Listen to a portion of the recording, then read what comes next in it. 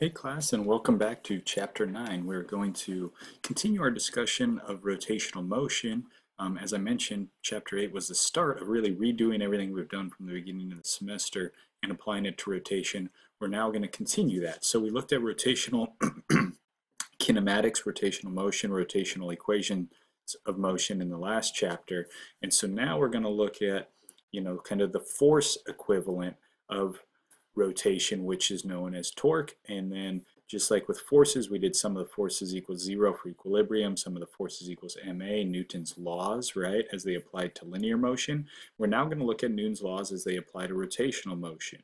So his first law, the idea of inertia, and the idea of if there's no net external forces, then an object will continue with its motion. We're now going to do the same thing with rotation. If there's no net outside torque, then your object is going to remain in what we call equilibrium. So we're going to start with that here in this video, and then in the next one we're going to look at what happens when the net torque is not 0, so the equivalent of Newton's second law, and then we'll build from there.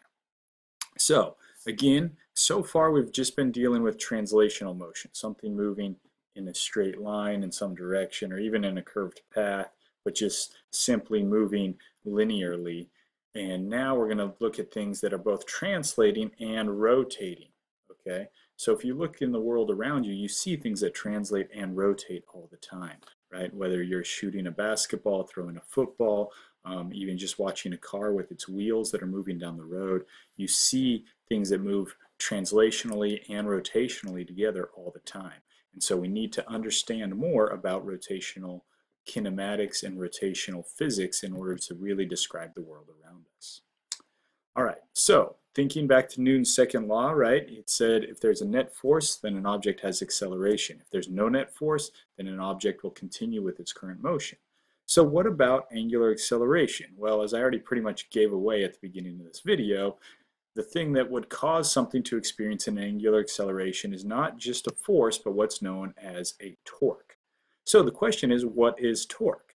Well, if you think about it, right, I have a ruler right here, okay? I can take this and I can apply a force in a lot of different ways. I can apply the force straight down at the edge. I can kind of push in from the side. I can push up from underneath. I can apply forces at an angle. And each of those are going to make this ruler want to rotate different amounts. In fact, if I wanted to balance a weight on the end of this meter stick, the amount I have to push up varies depending on where I apply that force or push down on the opposite side. I mean, for example, I can even, hang this small little mass off of one side, place a bigger mass on the other side, and if I find the right balance point, the small mass can completely support the larger one, even though their masses are very different, because their force that they each have, the force due to gravity, their weight, is being applied at different locations or distances away from where I'm supporting it. So, all right, so torque then, as we can hopefully deduce from that real exciting demonstration I just did, we should be able to deduce that torque depends both on the magnitude of forces, but also where and how they're applied.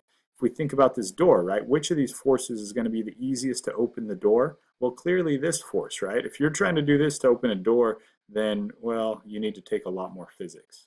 Okay? Here you could open the door, but you're going to need much more force than if you applied it further away from the axis of rotation. All right, so the amount of torque, as we're going to learn about, depends on the force applied as well as where that is in relation to the axis of rotation. So again, just so we understand and define that term, the axis of rotation is the point about which your object is naturally going to want to rotate.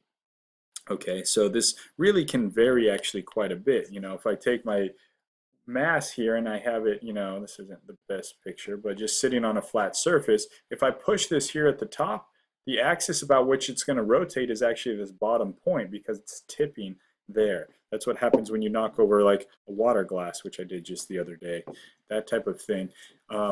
With my meter stick, this is actually just a foot ruler. Anyway, this object, right, the axis of rotation can really be defined. If I put my finger at different points, that's going to be the natural point about which it wants to rotate.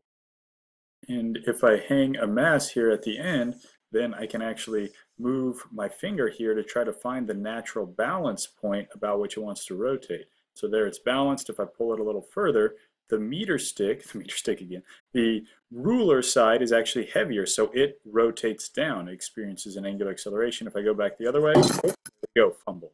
All right, so let's go ahead and define torque a little more specifically. Okay, so torque, as we just observed, is about not only the force being applied, all right, but also where that is being applied. And so the way we quantify the magnitude of torque is it's equal to the magnitude of the force being applied multiplied by what we call the lever arm distance. All right, so as you can kind of see in this picture, torque can be a force times, in this case, the lever arm distance is just the width of the door. Over here, if you applied the same force at an angle, all right, your lever arm distance would actually be shorter. So what the lever arm distance is, it's the shortest possible distance from your axis of rotation to what we call the line of action of a force. So the line of action is a line sort of extending to infinity, going through the force, running through the force. It's just a line extending to infinity in both directions, and the lever arm distance is the shortest distance from the axis to that point. Let me show you another example on my. So let's imagine, you don't have to imagine, I drew it for you, but you have, well, we do have to imagine, I guess. Let's assume this is a wrench. It's a little funny looking because that's my artistic abilities. And we're using it to loosen or tighten a bolt. I guess we're going to go, let's see, lefty loosey, righty tighty. So we're going to be tightening the bolt by pulling up on the wrench here. So here's our axis of rotation, right?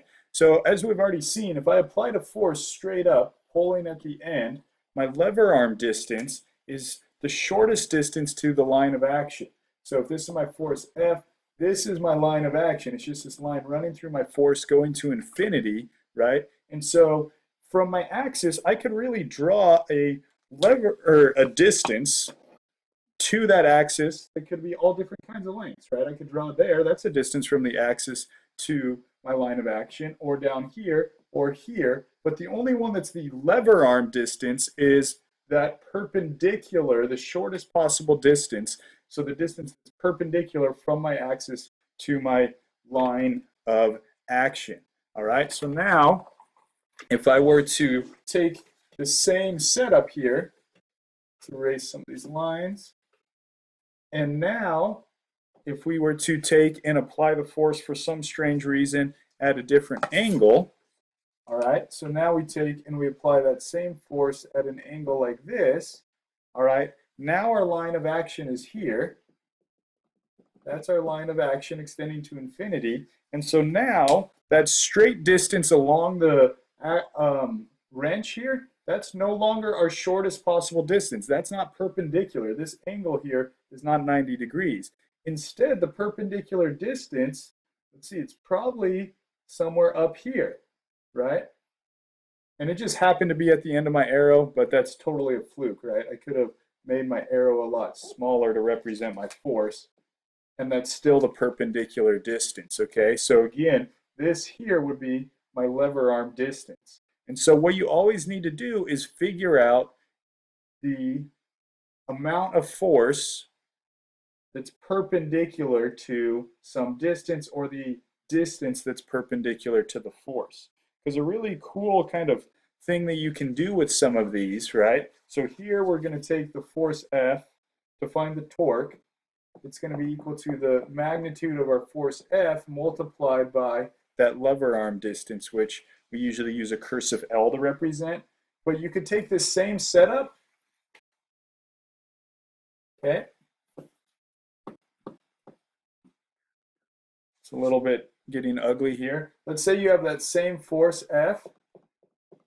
Now let's break it into components. So let's say it has some Fy and some Fx. The cool thing here is, check it out. For Fx, the x component of the force, its lever arm distance is 0. Fx, the torque due to Fx, is 0. It has no torque because it has no rotation that it's going to cause. There's no lever arm distance. Fy, on the other hand, is the only thing generating the torque. And for Fy, the lever arm distance is just that same initial length of our wrench. So you can basically either find the perpendicular component of force perpendicular to some known distance, or you can take and find the perpendicular distance to the line of action of our force. Both of those two things give you the exact same value for torque. And I'm going to show you this in different examples and with some pictures going forward. But it's a concept that tends to confuse people a little bit. So I really wanted to kind of drive it home that we're talking about torque, we're talking about a force and a distance, and those two things must be perpendicular to one another. Whatever geometry you need to do to make that happen is up to you. Some people get confused with the line of action thing, and so that's why I wanted to show you that you can just find the perpendicular component of your force if you already know a distance. All right, looking here at torque, it's actually a vector quantity, okay? So it's something that's going to have a magnitude and a direction. The direction, again, confuses us. Its direction is actually based on the type of rotation it causes about the axis. And so just like we talked about with rotational motion, we're going to define counterclockwise as the positive direction. So counterclockwise rotation would be a positive torque. Clockwise rotation would generate a negative torque. And the units that we're going to be using, the SI units, are newtons times meters. Now notice, I mentioned this before, newtons times meters, back in chapter 7, I think it was, or 6, right? Yeah, 6, gave us, newtons multiplied by meters gave us joules. That's energy, right? So now we have newtons times meters, but it is not joules. What's the difference? Well, in chapter 6, newtons times meters were when they were in the same direction, right? Your force times the parallel component to the distance, okay, or the parallel component of the force multiplied by the distance, however you wanted to do it. Now they're perpendicular, and so these units are technically different from one another, so be careful. All right, so just to kind of drive home this line of action idea, again, if you have F1, boom, that green line represents your line of action, and so you can see this little cursive L1 right here is your lever arm for force 1. For force 2, boom, there's your line of action, and so therefore this little cursive L2 would be your perpendicular distance. What about F3? Well, if we extend its line of action, it runs right through our axis of rotation. Point O we're defining as our axis. It runs right through it, so therefore the lever arm distance is 0, and therefore the net torque is 0. So even though F3 is a force acting, its torque is still going to be 0 because it causes no rotation. It would just try to make that weird kidney bean looking thing slide sideways but not rotate at all. F1 would make it want to rotate counterclockwise, so therefore that's a positive torque. F2 would make it go clockwise, so that's a negative torque. So here's a wrench picture that might look a little bit nicer than mine, debatably. Okay, so here you have a wrench. We have 3 forces, FA, FB, FC. All right, which of these cause a non-zero torque? Well, I'm hoping you can guess by now. A and B would both cause a non-zero torque, while C, its torque would be 0 because its line of action runs through the axis of rotation. All right, and so if we try to figure out if all 3 of these applied the same force, which one would be most likely to loosen the bolt? Oops, sorry, I don't have another slide for that. It would be FB because its lever arm distance is so much longer. So that's why a lot of times if you're trying to loosen a bolt like this, or an old rusty pipe or something, and you can't do it just by itself, something that plumbers will do is they'll take a long piece of pipe, they'll slide it over the back of their wrench, and then apply a force to the end of that. All right, it assists them because it increases their lever arm distance, or it increases their amount of leverage, right? Leverage comes from that idea of a lever arm. You're increasing the lever arm, and so therefore you have more leverage and you don't need as much force.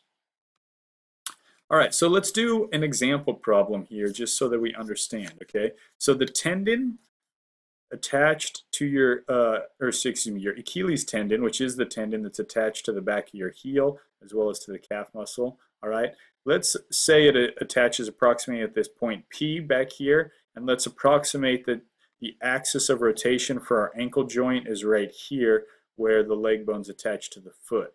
All right, so if that's the situation, here's the geometry. You could get out, your own little what I call meter stick ruler to measure your own ankle if you want instead of using my numbers. But let's say that the Achilles tendon applies a force of about 720 newtons of tension. So it's pulling upward on the back of your heel. Okay.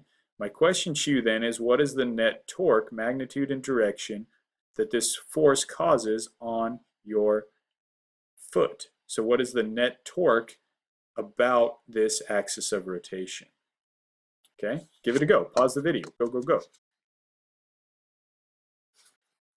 All right, so torque is equal to force times lever arm distance, or force times a perpendicular r distance. You can write it that way as well. Sometimes you'll see that. All right, if we look here, here's our force. The distance that we're given of 3.6 centimeters is not our lever arm distance. It's not perpendicular to our force. Instead, the lever arm distance is here, which we're shown is 55 degrees off of the known distance that we're able to measure. And so to find our lever arm distance, right, we need to take that and multiply the 3.6 centimeters by cosine of 55 to get the lever arm. And so the net torque is going to be equal to our force multiplied by our lever arm distance. Now all of these values look to be positive, but our net torque is actually a negative value because it's causing clockwise rotation. So don't forget that negative sign. Probably I should have popped it in up here as well. But I didn't, so you see it down here. And so boom, our answer is a box-worthy 15 Newton meters in the clockwise direction. All right, so that's an introduction to the idea of torque, and now the first application we're going to cover just in this video before pausing it and then continuing on to the next video is equilibrium. So that means that your object has no net external torques acting on it. That doesn't mean there's no torque, it just means the summing up, the adding up of all the torques equals zero. So a good example of this is playing on a teeter-totter. Here's a fun little picture I found of two people who got bored while camping and wanted more physics fun, so they decided to build their own teeter-totter out in the woods. So if your object is in rigid body equilibrium, that means it's not accelerating linearly and it's not experiencing angular acceleration. So that means that not only are your net forces in the x and y direction zero, but your net torque is also equal to zero. So what this means now is I can give you problems dealing with rigid body equilibrium, and I can give you 3 different unknowns and ask you to solve for all 3 of those unknowns. So get excited. There's some good examples on our Foxtail site, kind of longer example problems of this. I'm just going to do one here for the sake of time, but check out those other ones as well, and you'll get to practice it a lot with your homework. All right. So again, just to be really kind of belt and suspenders, sure you understand, rigid body equilibrium means that the net acceleration is 0 linearly, and the net angular acceleration is also 0, so there's no net external forces and there's no net external torques. Again, that doesn't mean there's no force and there's no torque, it just means the summing up of them is 0, as we see here. So again, if we go back to my kind of example where I had this little mass hanging on here to support the much larger mass, and if I kind of, just to be safe and be less likely to tip the thing over, balanced it on my 2 fingers here. Okay, that's close. Right there, rigid body equilibrium. Now there's lots of forces. The ruler has a weight. Each of these 2 both have mass, therefore they have weight. My fingers are pushing up on the ruler, but the adding up of all the forces and torques equals 0. So in fact, just looking at this, you should be able to, sitting at home, calculate how hard I have to push up to keep this thing nice and balanced. You can also calculate exactly where on the ruler my fingers should be in order for it to be balanced. All right? The amount I push up, sum of the forces should just be equal to these 2 weights plus the weight of the ruler, and the location, you do sum of the torques. There's a torque from this weight at this distance, there's a torque from this weight at this distance, and there's actually a torque from the ruler at its center of mass acting straight down as well. So that's the kind of thing you're going to get to do. Get pumped. All right. So again, if something's in equilibrium, in this case, if there's just 2 forces acting and then the pivot point is at the center, so the weight of their kind of log or whatever they're sitting on, doesn't generate a torque. In order for it to be in rigid body equilibrium, these two torques generated by their two weights must be equal and opposite. So if they have the same weight, that's going to be at the same distance.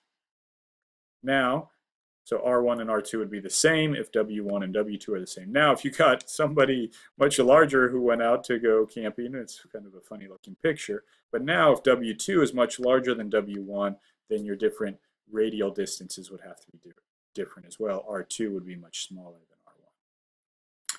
All right, so before we do our example, let's go over the kind of problem solving strategy we're going to be covering here. So first things first, you always are going to choose an object that is in equilibrium. So when I was talking about my example I was doing, all right, there's multiple things involved: my hands, the weights, and the meter stick. I keep calling it that, the ruler. Okay, the ruler was my rigid body, all right? It's the object that I chose, and it's the object that I would then analyze in my problem solving process. So I would take it and I would draw a free body diagram labeling all the forces on it. So it's got its own weight, the two forces from the two other things hanging off of it, and the force from my fingers pushing up. And you now are going to draw those where they're acting. So instead of just taking my object and making it a point and drawing all the forces off of it in a free body diagram, I'm now going to draw the meter stick in its shape and draw the forces acting at their locations. Okay? You set up X and Y axes, and then you start applying your equilibrium equations. Some of the forces in the X is 0, some of the forces in the Y is 0, some of the torques equals 0 as well. When you get to doing some of the torques, if it's in equilibrium, right, what's the axis of rotation? It's not rotating.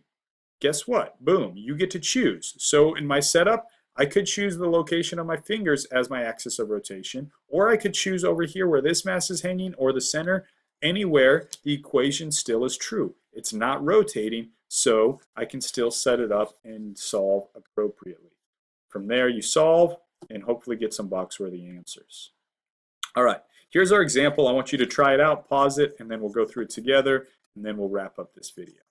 So let's imagine that there's a woman. Our neighbors actually just put in a swimming pool in their backyard. He's also a George Fox professor. So they just put in a swimming pool in our backyard, and let's imagine that somebody, a woman who weighs 530 newtons, stands at the very end of the diving board, getting ready to jump into the pool. We're told that that diving board has a total length of 3.9 meters. All right, for now, for simplicity on this problem, we're going to ignore the weight of the diving board. Let's act like it's negligible compared to her weight. And then there's a fulcrum, and with a lot of diving boards, you can actually adjust where that fulcrum is. There's like a big wheel where you can move it back and forth. Pretty cool physics involved there. It's 1.4 meters away from the end of the diving board, and then in the very end of the diving board, there's got to be some sort of bolt or something holding it down. So again, apparently this is like the most useful ruler in today's kind of setup. So there's oh boy, gravity. All right, so let's hang it. Maybe we'll hang it, that'll be easier. So what we have is the person standing on the end. We have a fulcrum 1.4 meters away, and then at the far end of the diving board, there's got to be a bolt or something holding the diving board in place. So I'm asking you to find the force that the bolt exerts on the diving board here, pushing, holding it down, as well as the force of the fulcrum pushing up. All right, so pause the video. Try not to drop too many things towards your computer. My computer's fine, luckily. And give it a go. All right, hopefully you paused and gave it a go. Hopefully you started with a free body diagram, right? So here's the drawing. Here's the lady at the end of the diving board. Here's the fulcrum, and here's the bolt holding it in place. So for my free body diagram, I drew an upward force from the fulcrum pushing up on the board, her weight pushing down on the board, and then the bolt pushing down. So the board is what I chose for my rigid body that I was going to analyze. I labeled some of the distances that I was given. Some of you might have went ahead and wanted to choose here or here as your axis. Both are totally fine. I went ahead and chose the end because that's where my two distances are relative to. But you can observe, right, this distance from F2 to the weight is just 2.5 meters, so you could have used that as well. So now we want to solve. We identified our object, we drew a good picture and free body diagram, and so from here we want to set up some of the torques and some of the forces. All right, So because this is a chapter about torque, I decided to start there. Some of you might have wanted to start with some of the forces, totally fine as well. All right, but I'm choosing this point A as my axis. So each force F2 and W are going to generate a torque. F1 has 0 torque. How do I know that? Because its lever arm distance is 0. So F2, its lever arm distance is labeled as L2. That's the 1.4 meters, and it's pushing up. So here's my axis. It's pushing up. That's going to cause counterclockwise rotation. So that's a positive torque.